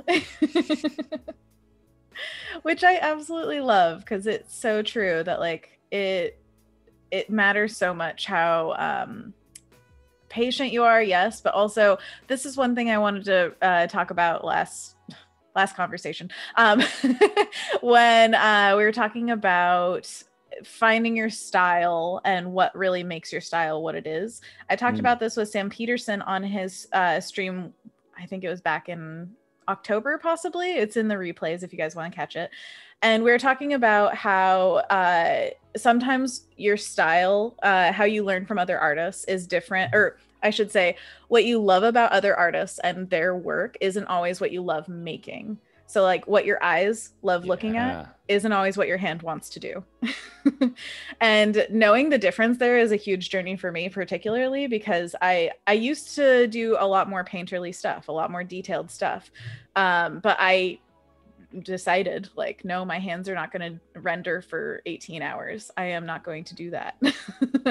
And it's a decision that I think everybody has to come to on their own, whether you are saying is it worth it or is it not for you? Is the most fun part when you're spending all that time putting it into every delicious detail? Because I know people who can do that and really, really, truly love it. And I would say go for it. But I knew that for me, I started dragging at hour, I don't know, 10. Yes. So I think it's good to know, if you can appreciate the art, that doesn't always mean that it's your favorite art to make. Does that make sense? I totally agree. In fact, oftentimes I appreciate artists for what they're doing because specifically I can't do it, or I don't want to do it or whatever. And it really, I mean, truly, and it's kind of one of those things where, the longer you become the longer you are an artist, and the more you realize how much you can't do. And then that's not necessarily a terrible thing, No. And it just kind of makes you appreciate, and again, this is part of the reason why I always want people to be making art and having fun making art, because I feel like it's really, there's, no telling, you might not be able to do the things I can, and I can't do the things you can, but we both have a lot to say. Oh yeah. And we have a lot of individual talents that maybe we wouldn't necessarily appreciate in ourselves, but other people, it's, I mean, I don't know, it's, we all have something to offer, Absolutely. Yeah. There's no good or bad in that. It's all just, it's just telling your own story and how you choose to tell it. And that's a continual journey. It keeps going for our entire careers, our entire lives, I have to say. Yeah. And that's exciting. I honestly feel like I really like that idea that like I have years and years to go, because it makes me think of, when I'm 80 years old, if I think about being 80 years old right now, I don't think to myself like, oof, man, I bet I have lots of issues walking, like all that stuff. Like that's going to be the case. It's just like, that's just getting old. What I really legitimately think about is, I bet I'm much better at like X, Y, Z at that point. Mm-hmm. I just think about all the years and years of like training that I can be like, I'll just want to make art all the time because I'll be spending so much time making art. I'll be like super into it. Absolutely. Yeah, that's what James always says. He's like, we only get more valuable, which is I love wonderful. that. Yeah. I gotta say, your James is onto something. James is the best. Everybody knows. By the way, Cody Bear says, I love doing floral design as my tactile real world artwork outside of digital. I went to floral design school with the intention of becoming a florist, but now it's just a great hobby, which is kind of amazing that you thought like this will be my career and you flipped it where it's like now drawing's the career, florist is hobby, which is really cool. That's wonderful. That's why I must have known that about you, Cody, but that's really cool. I had no idea. And it shows in your work, like all the charming botanical kind of motifs to a lot of your stuff, but also I would never assume that of anyone. Like, oh yes, you have a floral background, but that's just so cool. There's something about it that just makes me feel like, yeah, that fits with Cody. It's a charm. And I can imagine you in a florist like shop. By the way, Samuel says, are the eyes of the Hydra internally luminescent, or are they reflecting the torchlight? If so, they have a hint. If so, should they have a hint of orange? Would you just turn them orange? Boom, did it. I don't know. That's a really good question. I haven't yet decided if that's the case or not. Right. I'm still trying to figure that out. I'm still trying to like balance out kind of like what my next step is, et cetera. Like, so for instance, I'm kind of thinking like, okay, do I want like little scaly, do I want to go in there and start kind of making like scaly shininess on there? Is it too early for that? Too early. Like there's timing for it. Okay, you got to time it just right.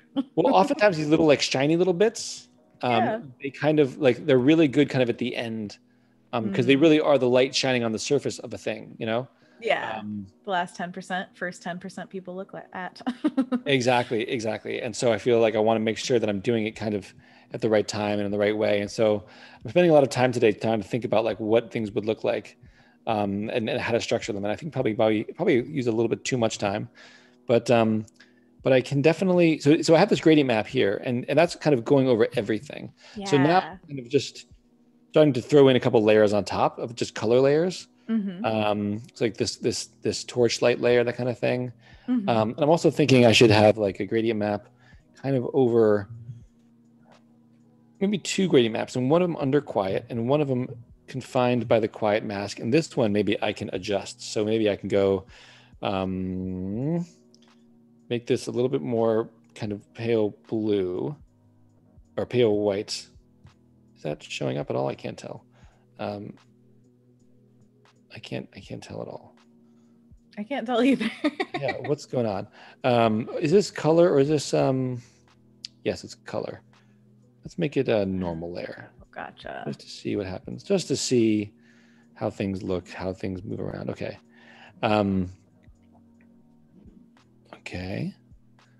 And then this would be yellow, and there'll be a white here. Yeah, if you guys haven't used gradient maps, this is just fascinating to see. So take note of all these different, you can like basically control what color goes to what value, and how fast that shift is within the gradient. Another magic tool. It's a great tool. It's a great tool. It's wonderful. All right, so I think I'm starting to identify some things I'm getting wrong here. So I think I need to, wherever it turns orange, it needs to be a bit more saturated and maybe a bit lighter as well. Ooh, so you get that hot edge. So you get the hot edge, exactly. Yeah.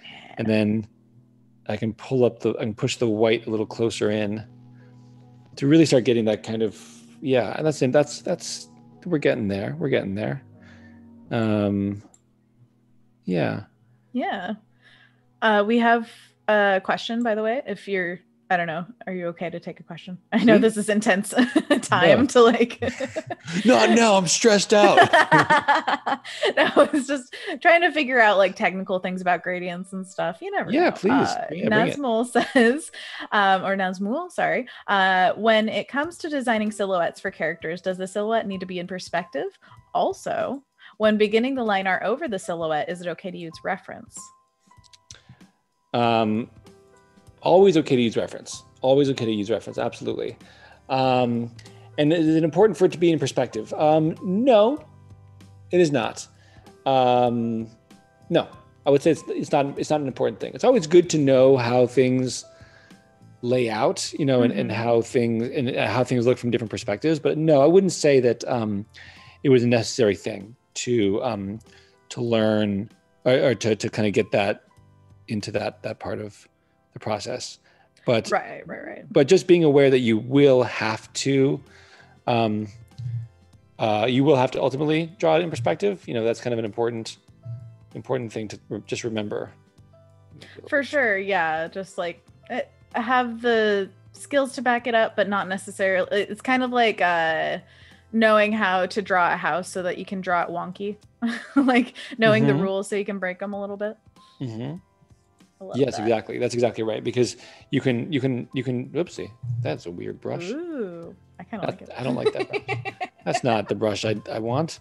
No. I also want to like. I just need to like light this a bit more realistically. I think I'm doing. Well, actually, that's it. You know what's fun? Okay. All right. I'm sorry, guys. I'm doing like a lot so of many thoughts. Yeah, totally. I feel the same way. I do that all the time. But just know that this looks awesome. So if you're questioning anything, like, don't worry. Thank you. I appreciate that. Yes. You know, it's like I'm not too worried. Like, does it look like good? It's just I'm much more focused on like, how do I make it look better going forward? You know, and how do I approach it in the smartest way? Because I'm looking at like, for instance, the lighting here. And I want the light of the torch to kind of catch on these characters in a consistent way. And I want it to like look, you know, good. And so, yeah, that'll be something I continue to wrestle with. Right. And you know what it's kind of perfect time for is the artist spotlight, if you would like to do that. Let's do it. You have no choice. No, we're going to spotlight an artist today. I can't wait to do this one because it is someone near and dear to our hearts. So the artist spotlight is basically a feature where we take somebody's profile on Behance and we just get to show you guys and hope that you follow along in our journey of following the artist, because this artist is absolutely deserving of your follow. So we are highlighting Sam Peterson today, our very own. Woo! We absolutely love Sam Peterson's art. It's absolutely gorgeous. Yeah, we got it. Okay, so we've got multiple different projects here. One of them, of course, is the Behance streaming schedule that he made, which he does regularly stream on Behance here. So if you want to give him a follow, you'll know every time he goes live. And all right, so do you want to start from most recent or go through and see all of them first?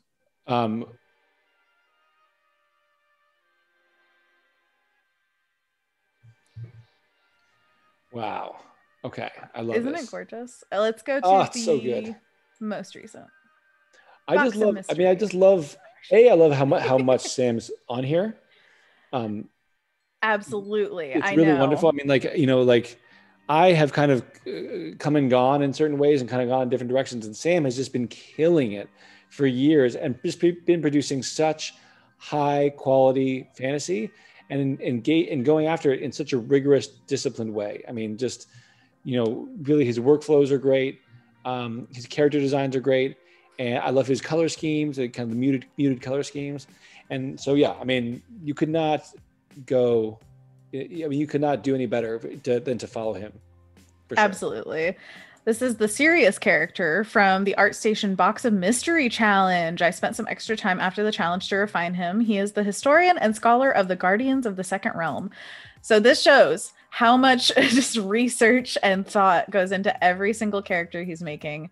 And look at all this exploration. I just love that he goes for all of the, like, puts the time into making sure that he loves the design before he goes to like a full-on render stage, especially with the costumes. If you've ever seen his process, a lot of times he'll make the character underneath, and then he'll figure out like, what is this character wearing, and do all these studies of it, which is such a cool process to watch, let alone like learn from. It's very intuitive and also juicy in your mind. I don't know. There's something about it like that makes me happy thinking about following this process. Absolutely. I think it's a testament to like how much thought and how much iteration goes into this. I mean, this is so much of when I get asked about being a concept artist for the industry, I think from now on I got to start pointing at Sam's stuff, because essentially it not only is it good, but you know, his talent aside, and he is very talented, but his talent aside, the work ethic and the breadth of work on display, this is exactly what companies want to see. Is they want to see that you can iterate and create these different versions, because often in games, in movies, in entertainment, etc., almost always you're working for a client with a particular vision, and you can make something really cool. I do this happens to me a lot. I make something really cool, and then the client doesn't like it, you know? Oh yeah. It's not because they don't think it's good, but because it doesn't fit with what they wanted, or what they had in mind. And so I think being able to demonstrate profound flexibility, a great openness of your mind, I think it's really important for an employer to see, because it shows that you don't become wedded to your own vision too early.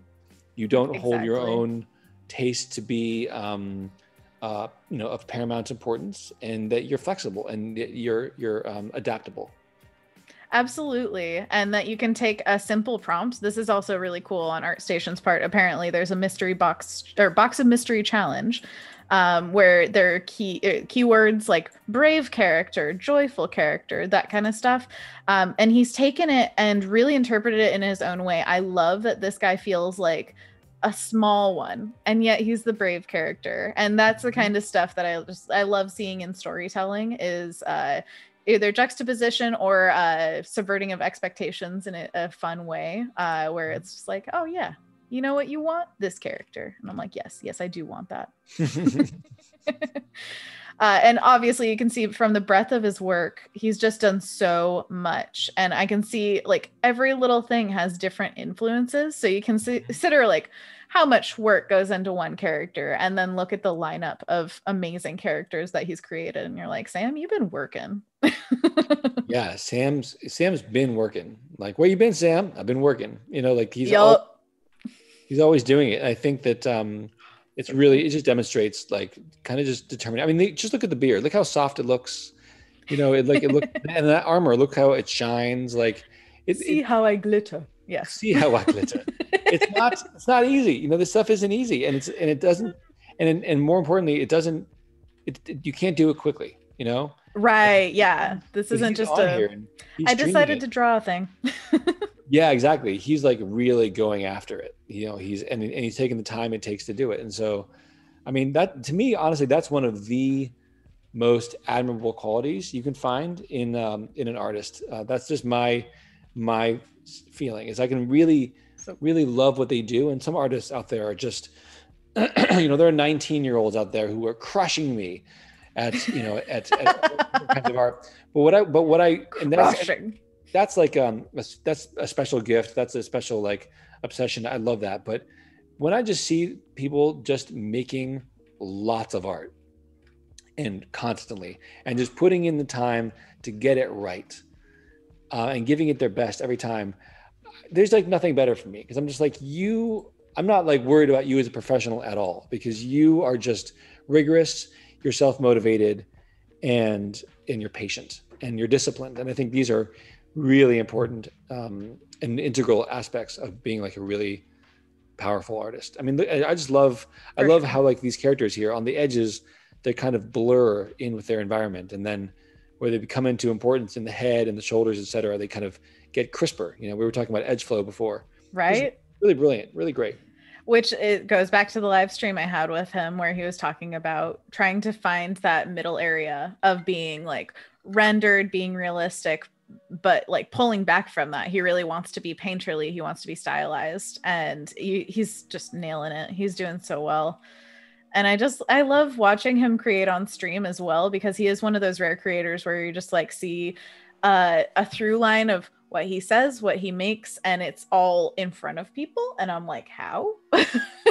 Because I know, Jonah, you stream as well, so I'm sure you feel it. But it's like sometimes you feel like you had a good stream, sometimes you feel like you had a stream, and I feel like he consistently creates stuff like work that he wants to show as a portfolio piece on stream. And I'm like, how amazing. That's amazing. It is amazing. I love these colors. I love like the roughness of them. Like it's very the neutral tones of the classic painters. I feel I honestly quite envy him, this ability to like use such neutral tones and use them so well, you know. So Sam, you've got the envy of Jonah. Boom. He knew it. He knew it already. So everybody give Sam a follow. He definitely deserves it. And also just make sure you're ready for all the streams, because he's coming at us all the time. I believe he streamed like yesterday, so you can also catch up on old ones. If you just go to the video tab of anyone on Behance's page where they stream, then you can see the content he's making. Look at this guy. He's got such gesture to it. Oh, I love it. So thank you so much for being our highlighted artist, Sam. Thank you for making amazing work that we can look at. Absolutely beautiful. Also, the stream schedule he's got right now is Monday 4:30 to 6:30, Wednesday 4:30 to 6:30, and Friday 4:30 to 6:30, I believe. So if you're available at those times, please do. Awesome. Let's get back to your work. Let's do it. Oh, and everybody in the chat is just like, yeah, Sam. Woo, Sam. Yeah. People know. His legend has spread far and wide. Oh, they are in the know for sure. He is one of the pieces of lore here on Behance. I like that. He's his own piece of lore. Absolutely. They say if you stay up every day at 8, he comes and he makes art. Sometimes you can see him in the chat, just a faint hint of Sam Peterson. I love, by the way, that Sam shows up for other artists as well. Like, absolutely. Just, like, shows up, comes in, says. So I don't do that enough, and it's because if I'm not on Twitch or Behance, I'm just doing something else, and I'm so touched whenever he shows up. I'm like, dude, you made it. That's so awesome that you didn't have to come here, and you just came here because you want to say what's up and support me. I love it. Yeah, that is a wonderful surprise whenever it happens with other streamers. I totally agree. Where you're just like, I should do that all the time. I should spend all day on Behance because there's so many great streamers here. And of course, Adobe Live is just a constant stream of entertainment and knowledge. I love it. But yeah, we will both have to remind each other to do that. Show up for Sam. Do it for Sam. Do it for Sam. I love it. All right, I'm trying to figure out here what I'm going to do about. So I think I need to think about my, about painting maybe on top of things a little bit. So I have this torchlight here. I create another layer here where I actually want, instead of blue here, I'm actually thinking I want like kind of a green that is kind of like the it's like the glow is kind of picking up in the water. You know what I mean? Totally. I also don't want it to go over him, so I got to figure out how I'm going to do that. Right, get all the layers. Oh boy, yeah. I think what I might do is I might take these layers and collapse them down, and start painting on top of them. Like so, just kind of commit the colors that are there. We'll see how this goes. Yeah, and then probably I'll also, and at this point, actually, I'm kind of just painting on top and just being loosey goosey. This is what I always end up doing. This is like, I'm tired of layers, one over top of everything. Yesterday we were saying this. I was basically saying like, I like to just get rid of them. Just get rid of the layers. I don't want them around. They get in the way.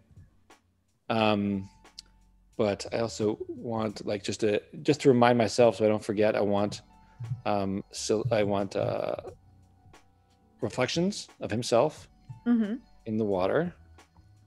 And that'll probably be, different values, etc. Here's his shiny end, the shiny end of himself. Here's his arm. Wait, you've got the dull end and the shiny end? I can even flip it like this. Flip turned upside down. And I'd like to take a minute, just sit right there. Oh, you can name that one. Reference. What? Wow, so quickly you just implied that reflection, and it already reads. That's amazing. Oh, good. Yeah, I mean, so I think in designing like reflections, you always got to respect like the kind of the verticals, so make sure that, I mean, right now the whole scene's kind of from an angle, but basically having making sure that all these things are kind of happening kind of in a line, here. Right. Yeah. And so in this case, I went and he'll have like, some of that reflection off the sword as well. That kind of thing could be really cool. And then ultimately I'll be kind of going in and, I can erase it basically in kind of like these circles around him. And because ultimately there will be like a warbling effect in there, but that's a good start anyway. Lindsay says, I love the little stripe of orange glow on his noggin coming back. Noggin. Yeah, I think I'd like to continue to work on that and make it more exactly, incorporate it a bit more. I think there's a lot of work to be done there. I think this guy's a little bit too bright. Sorry, what did you say? I said, quote, a lot. I feel like it's so far, or like it to me, I'm done, but like, No, I know like, you. Oh no, so I know much work to be done. You're definitely not done. You would definitely. I'm done. I through you am complete. I'm glad you feel that way. Yes. I love it. That I was thinking about the eyes. This is maybe getting a little too deep, but the eyes of him, it's like all dark inside. He sees what is in front of him, and he sees only darkness. And then they look at him, and they see the light, the contrast, and then it's reflected in their eyes. I love that. I mean, I like that also because it's like this was a composition. Remember that we started because I had this sketch in mind. And actually it's funny because you look at the sketch and look at this and there's a lot of similarities, and yet there's a lot of strengths that this is bringing with the punch of it, like the kind of the power and the contrast that actually this is lacking. Oh, you think so? And so, yeah, I think so. I think I mean, listen, this is a black and white image. And so it makes its case very strongly, but there's something I did, for instance, here that I'd like to point out something I did here that I didn't do here. And I'm not sure yet if it's a good call or not. And that is the background in this image gets darker around him. Oh, yeah. Lighter as it goes out, and then it kind of gets darker again at the edge. But the purpose of that is because he's the bright spot. Right. I wanted the darkness to be darkest around him. So if I'm just experimenting with that right now, just to see, because this matters insofar as like contrast matters, and you can really draw attention to a thing by higher contrast. And now he's white in this image we did up here. He's very pale. So if I go in here and I darken out behind him, I mean, you'll notice that there is actually like he does actually pop there. Yeah, totally. And so that might be a reason to kind of go in the opposite direction that I've been going in, and then kind of make it a bit more neutral as we work our way out. And pretty. That has the added kind of benefit. I may have gone a little bit too far there, but that has the added benefit of basically, as we go out in the composition, kind of blurring them a little bit more with their environment, and then having them only gain visual interest as they kind of come in. So I'll get rid of that patch of green there just so you can see. So it's an idea. I love that idea. Yeah, I can see it. I mean, immediately it looks so cool. Like it just pops. Oh, and that reflection too, like having a crisp reflection, there's something about it that makes it feel like that is still water, which is really creepy when you think of all the motion of these creatures. And it just looks like he's so alone and it's so stark. Yeah, that's true. Isn't it funny that like we were like, no, it's good this way. And then I did it this way. And we were like, no, never mind. This is better. I take it back. I take it all back. This is digital art, you guys. This is the conundrum of digital art. Absolutely. Because I do actually, I prefer this. I prefer this. I think you're right. I think it's a better look.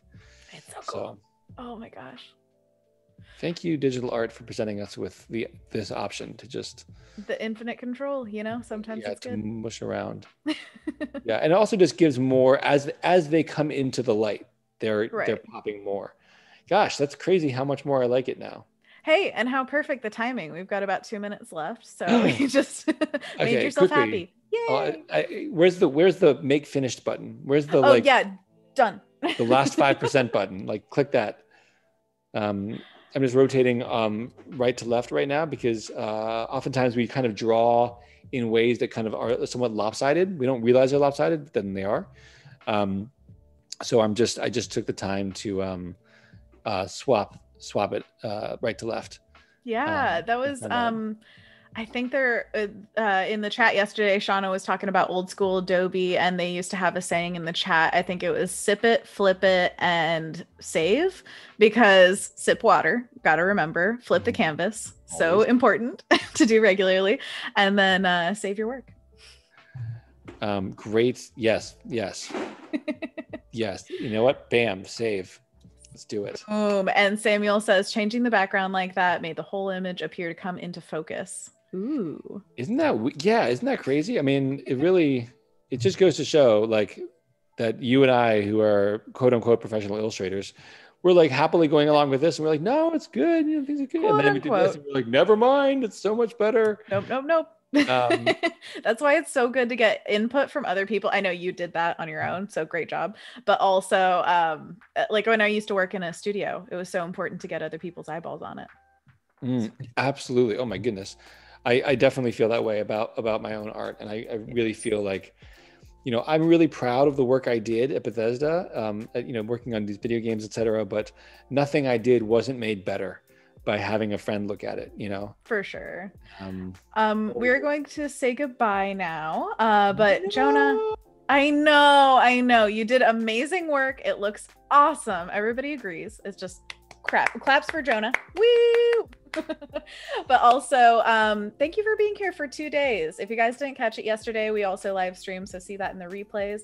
Up next, we've got the Illustrator DCC. Jonah, would you like to say anything to the folks at home before we leave? Well, thanks for hanging out with us today. This has been a real pleasure. I've been really, and thanks to Anna for thanks to you, an amazing host and amazing. I wish we could turn this into like a full-time show. It sounds so fun. And then sometimes you could do the art and I could do the talking. It sounds. Well, we stream, Jonah. We can be on each other's streams. Let's do it. All right. Have a great day. Yeah, have a good one. Thank you for joining us. Bye.